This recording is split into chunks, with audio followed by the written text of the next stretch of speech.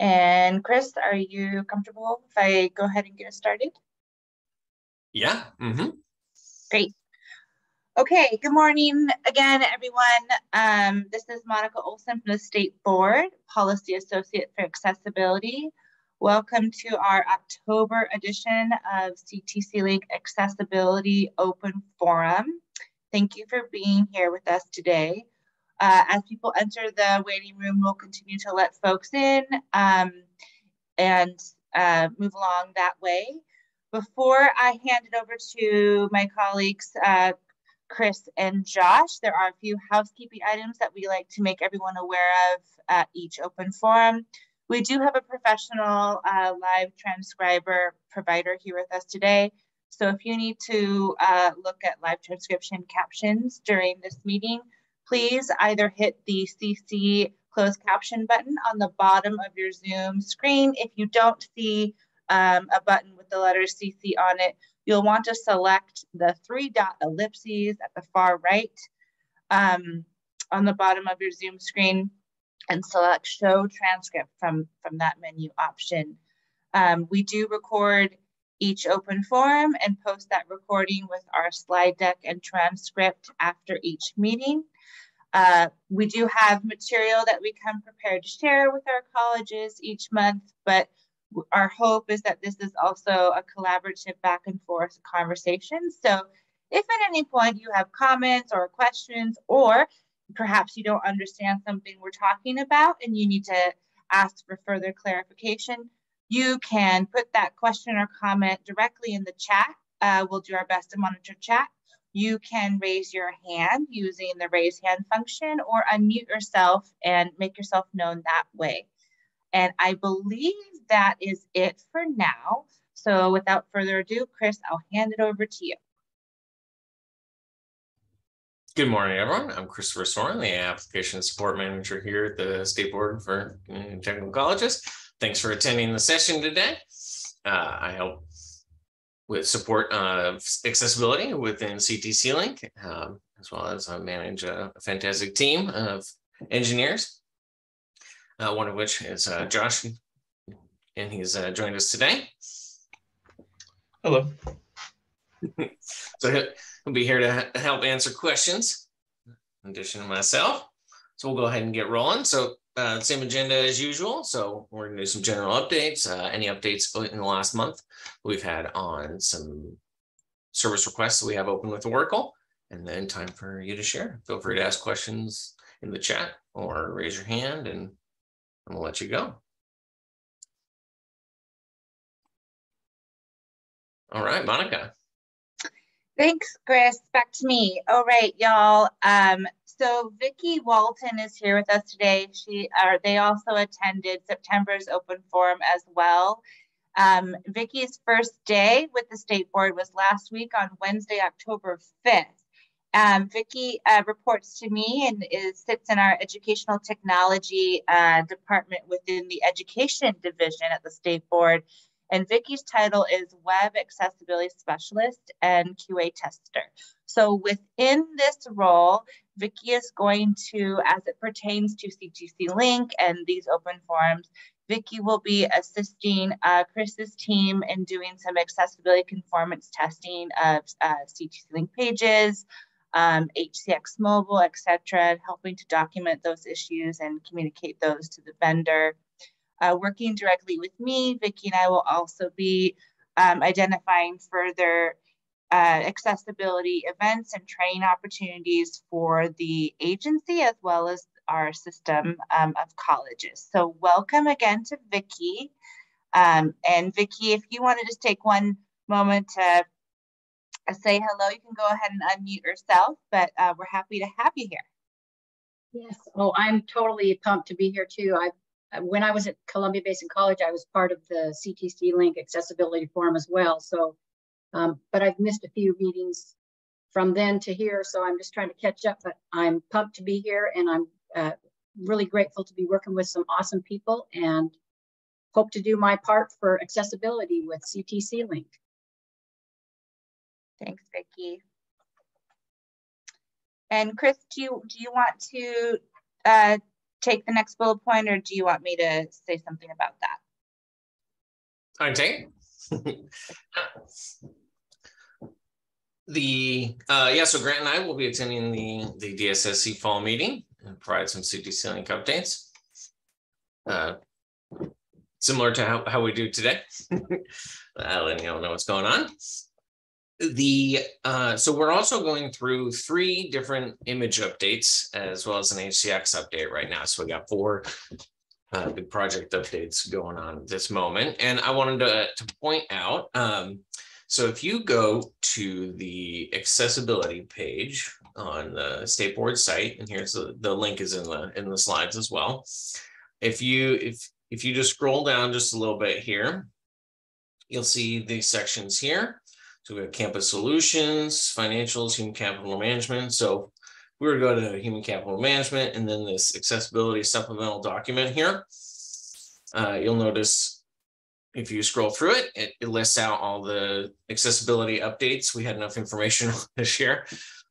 Oracle likes to, they provide a bunch of accessibility updates, and sometimes it's not always clear where it is or what was changed. So we work with them to try and figure it out and then provide that information to you here. So there's updates on the external candidate gateway, showing screenshots of what it was before and after, as well as the navigation to get to the pages. So there were some changes to the enter time page, the payable time page, in both employee self-service, manager self-service. I don't want to scroll too quickly through these and give you some nausea from all the scrolling. But if you go through this document, you'll see all the listed updates here. This image we put in on Saturday. So all these updates are in production currently.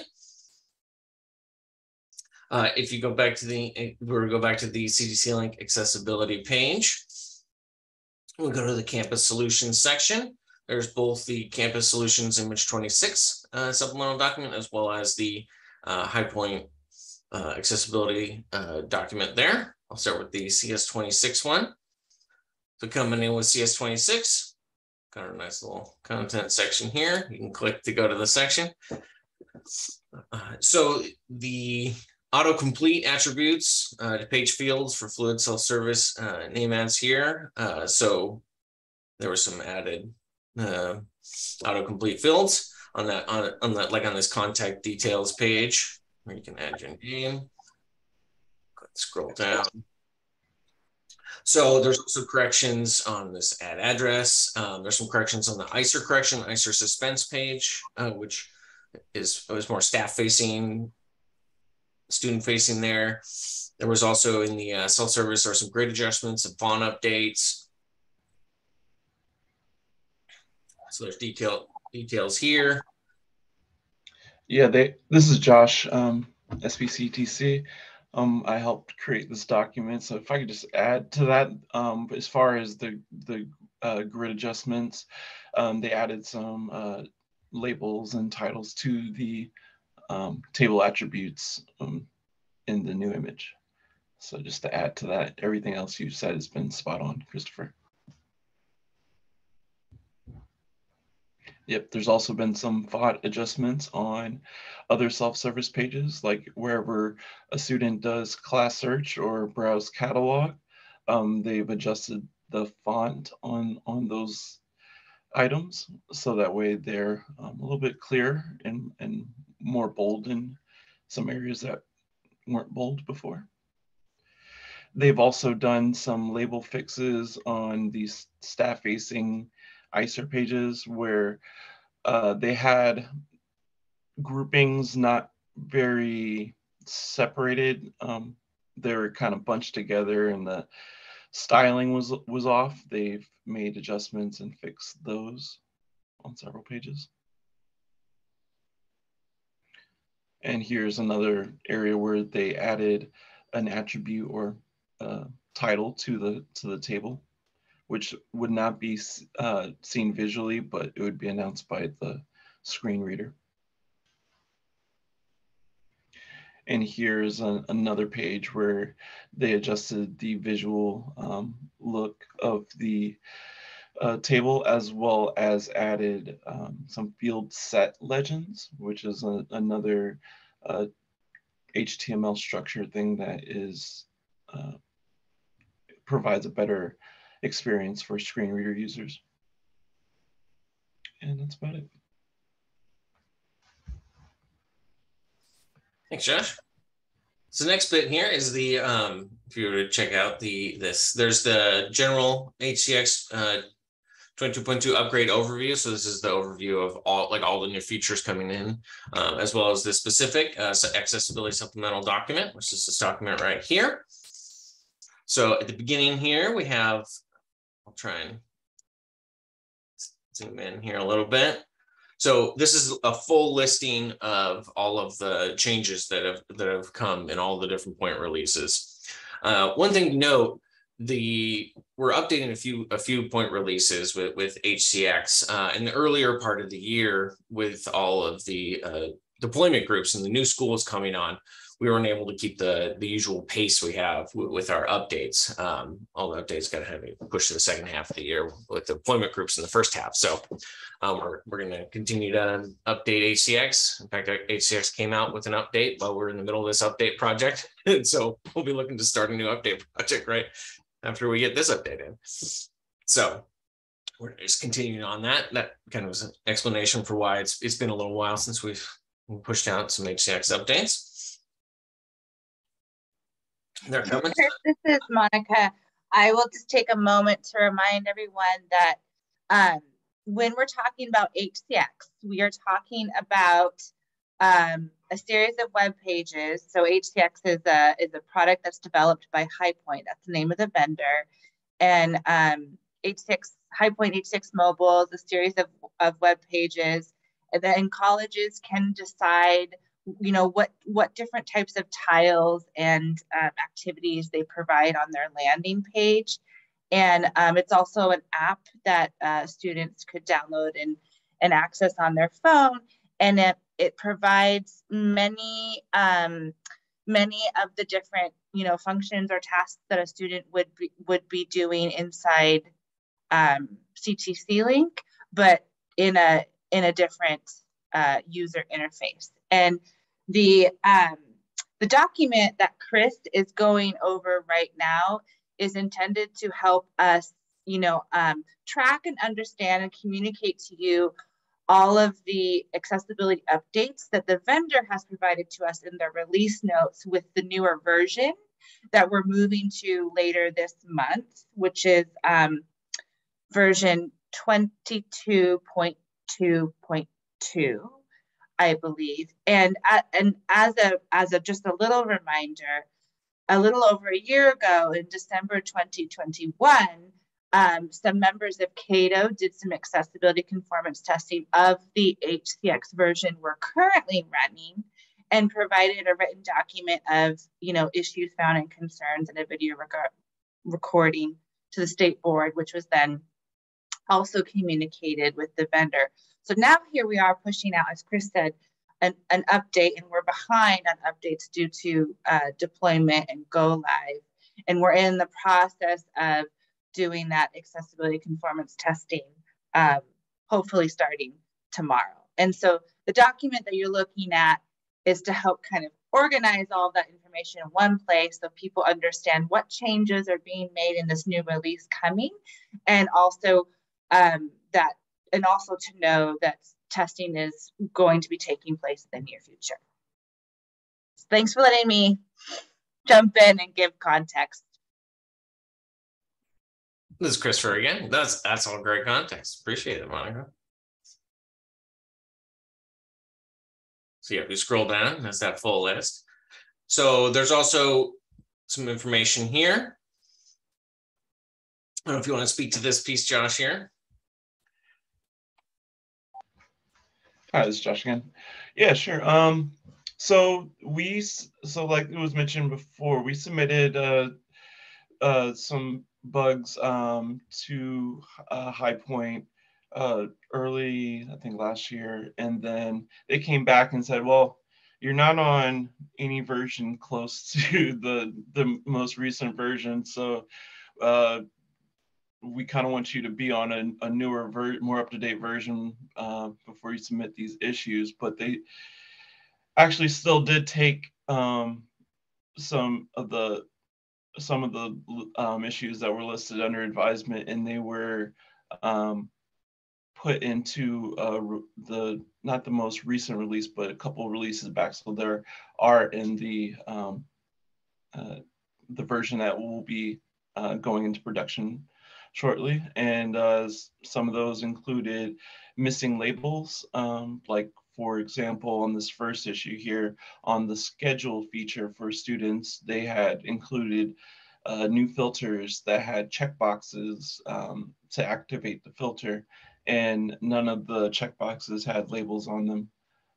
So we submitted that as an issue, and they turned it around right away. As one of the other issues that was brought up by Cato was the semantics for the springboard tiles and the heading structure. It was using H2 heading tags on the labels for the tiles, which was a violation, and they put that in, I think, in 22.1 or 21, one of the earlier versions, and we have that fix in the new version that we'll be installing. And let's see, the schedule calendar has also been refactored to be more accessible. Wherever they had a calendar feature or a schedule feature, they made some enhancements to make it more keyword friendly, as well as change the fonts to make it more visual, a better visual representation for low vision users. And I think, yeah, if you go down a little bit further. Okay, so there is currently some high priority issues or issue wherever there's a page that has like a list of items that you can select. Like if you were going to drop a class and you have a full schedule of classes and you wanted to drop one of those classes, the main submit button on the page is at the top of the page, and it is deactivated until you make a selection or deactivate a checkbox. So a screen reader user would not know where to submit their changes after they made the changes unless they were to navigate all the way back to the top of the DOM or activate the list to show that what buttons are active on the page, which is not acceptable. I mean, so we submitted that to High Point, and they said it's on their radar, but they have not given us an answer yet. I was hoping to have an answer by this meeting, but we expect them to reply to us shortly. They've been pretty responsive in the past when we've submitted issues to them. So we're looking forward to seeing this one resolved as well. I've given them a few suggestions on possible solutions, one being not to deactivate the button at all. Another one is to put it at the bottom of the tab order. And we're just hoping that they come through with one of those. Right now, the workaround is to know that the submit button is at the top of the page, and once you make a selection on the checkbox, whether it's deactivating something that's already selected or selecting a new checkbox, then the submit button shows up at the top of the page. I think that's about it for that one. Yeah, thanks so much, Josh. Yeah, and that's all the documents there. And those are up on the State Board Accessibility site, or you can go check those out anytime. And we'll also be working on one for finance, because later this month we'll be updating to Finance 41 image.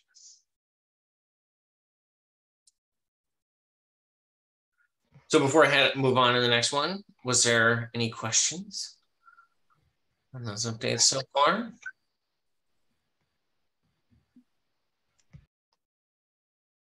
This is Monica, and I'll just take this opportunity to remind folks that you know, as you users of ctcLink at your colleges, or you know, working directly with students, staff, or faculty who use assistive technology, we also have documentation on the accessibility pages for the ctcLink Open Forum on how to submit tickets if you encounter issues or things that you think are accessibility related issues. So we welcome hearing from you that way as well. And I'm gonna probably plug that every meeting so people know there's a way for the state board to receive that feedback from colleges as well. Yes, we're very grateful to hear from you. If you're facing any challenges, I'd love to get it fixed.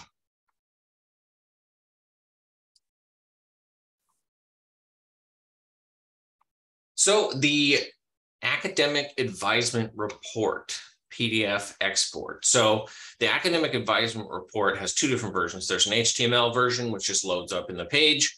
And then there's also a downloadable PDF version. So we had submitted a service request with Oracle on that, asking them to fix the tagging in the PDF because it's not tagged correctly.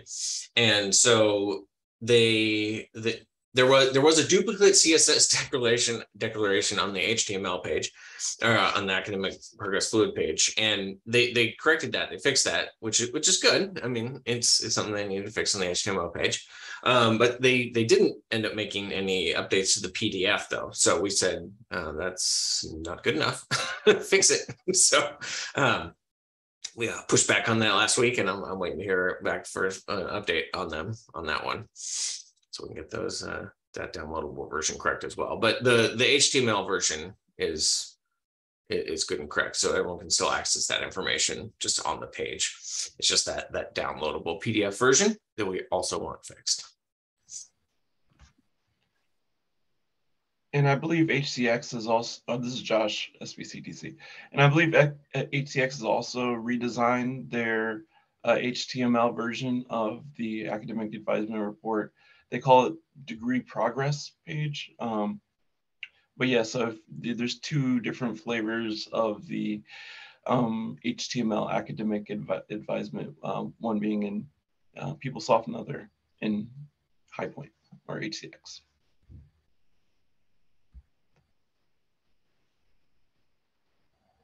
Josh, this is Monica. I'm just capturing some notes. And in HCX, it's called, you said it's called something different. It's called the degree progress page rather than academic advisement report.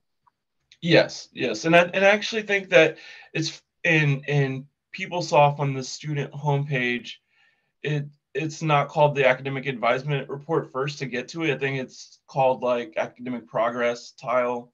And then once you click PDF version, it says academic advisement report within the PDF version.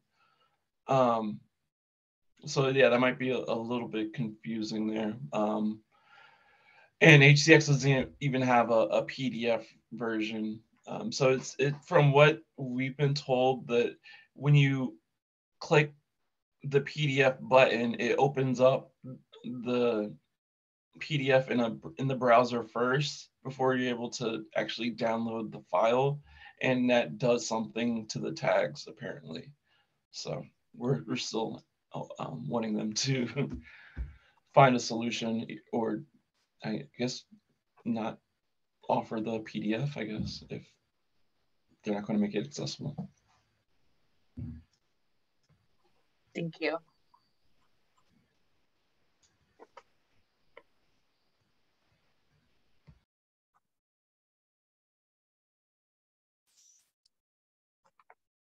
So that's the action from the last month.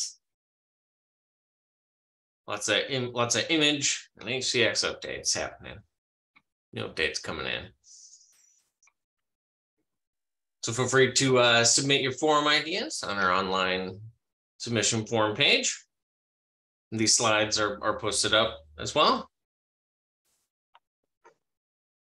That ctcLink accessibility webpage that I was showing off earlier with all the supplemental accessibility updates for the image overview documents, or IOVDs, like acronyms.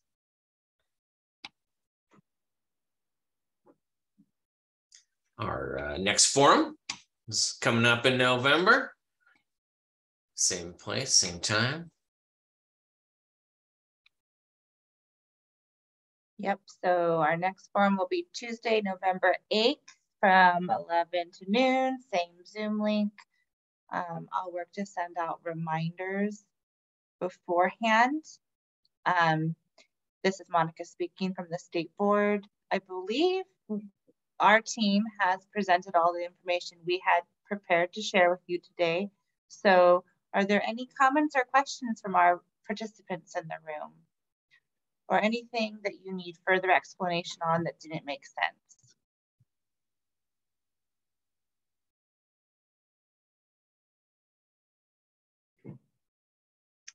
Okay, well, we look forward to meeting with you again in November and to provide further updates and information to you. And we're hoping to move forward with our H6 accessibility testing very soon this week. So thank you to Vicki for being here and joining our team. And thank you to Cato too for being a part of the conversation, the advocacy. Thank you to my colleagues, Chris and Josh, for all of the hard work you do in testing and documenting and advocating with our vendors. It's much appreciated. It definitely is a holistic team effort. Very true. Go team. All right, well, I'm going to pause our recording or stop our recording now.